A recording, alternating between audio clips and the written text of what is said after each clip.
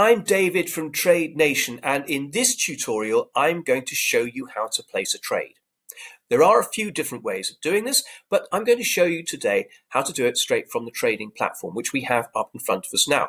Now you can see we've got a list of popular markets, and down there is the UK 100, which is the index I'm looking to trade today. I've been following it. It's up a bit today, and I think that the UK 100 there's a good chance that it might slip back from its current level. So I'm looking to put a sell trade on. Now, as you can see, we can see that it's the change on the day. We can see the low of the day, the high of the day. But this is what I'm interested in. It's the trade button. I click there and immediately a ticket comes up and you can see that we've got the live sell price, the live buy price. We also have the amount. This is the amount that you want to trade per point movement of the UK 100. Now, you can change that amount by clicking on the arrows, or you can type over and put in your preferred amount. But what I'm going to do is just stick to a small trade on this of just $1 per UK 100 point movement. As I say, I'm looking to sell.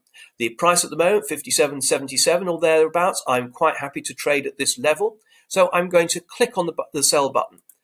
What happens then is I have a chance to sort of think about whether I want to go ahead with a trade. If I do, then I just click on submit and I get a confirmation of my trade come straight back to me, and you can see it there. But let's go and look in open positions where it also appears. So let's get rid of the confirmation, shift me up a little bit, and you can see in open positions it's appeared straight away.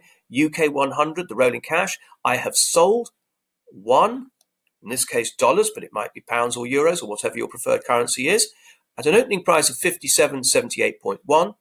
I can see where the current price is and also the open profits and loss. In other words, I'm seeing that it's slightly in profit. That's shown by green. If it was in loss, it would show up in red. Also over here, I can see what the estimated margin requirement is for that trade, the date on which the trade was placed, and the time at which the trade was done. So there we have it. That's how to place a trade straight from the platform, and I hope you found that straightforward as well.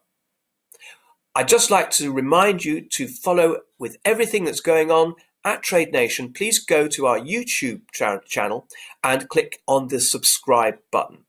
Aside from that, I'd like to say thank you very much for watching and best of luck with your trading.